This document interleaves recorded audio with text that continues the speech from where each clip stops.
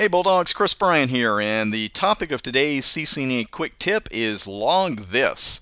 Isn't that mature? But when I show you these two little commands here that you're definitely going to be using in home labs and maybe on a simulator like GNS3, you're definitely going to see them in production network, especially the first one I'm going to show you, but I want to give you a real world word of warning. That was not easy to say. About the second one. So a lot of good information here. We're going to be looking at it all here on the live equipment. And we're looking at my console configuration port, my console port config that is. And the first command I want to talk to you about here is that logging synchronous command. This is more of an aggravation preventer than anything else, because you can see what happened to me here. I took logging synchronous off. It's not on by default, so I just did a no logging synchronous since I had enabled it earlier. And then I just started typing in a simple conf t.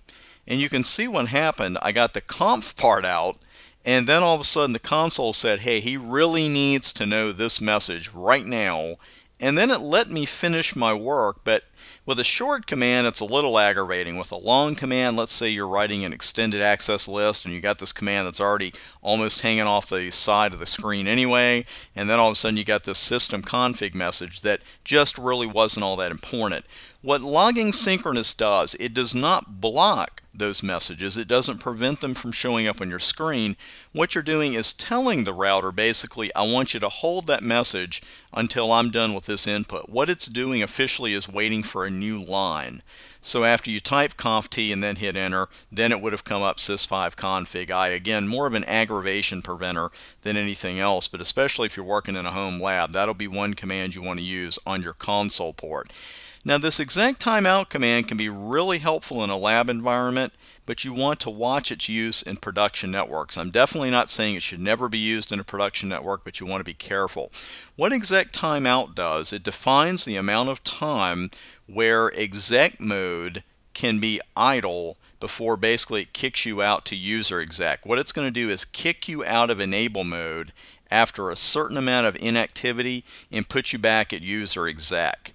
Now again, that doesn't sound like that big a deal until you're working with a home lab and you got like 4 or 5 routers there, and you leave one and you're configuring one, you leave one to go to another, you go back 7 minutes later or 12 minutes later, and all of a sudden you're back at user exec and you got to type enable in, and if you got an enable password set of course, then you have to put that in. So again, it does get a little bit aggravating. So what I recommend you do, especially for home lab networks, is use the 00 value here. And of course, always use iOS help, right? Especially when you're using time-based commands to see exactly what the value is. And let me get out of there and we'll go to the config port. I could have gone there anyway. And you can see it happened to me again right there. See what happens with logging synchronous?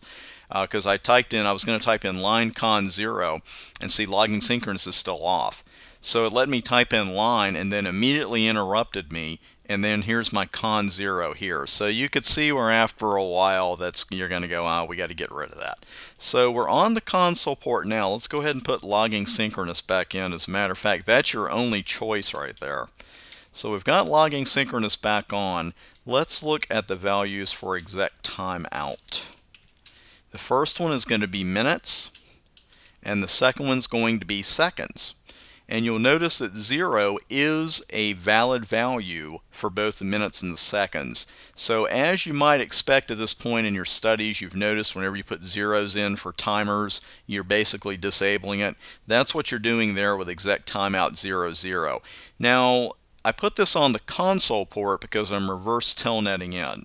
I'm using an access server for that. When you're in production networks, I wouldn't use that command. There are some security issues with it, and you don't really just want to get up from a router and just leave it in privilege mode or in enable mode. You want to go out to user exec perhaps and make people log into it.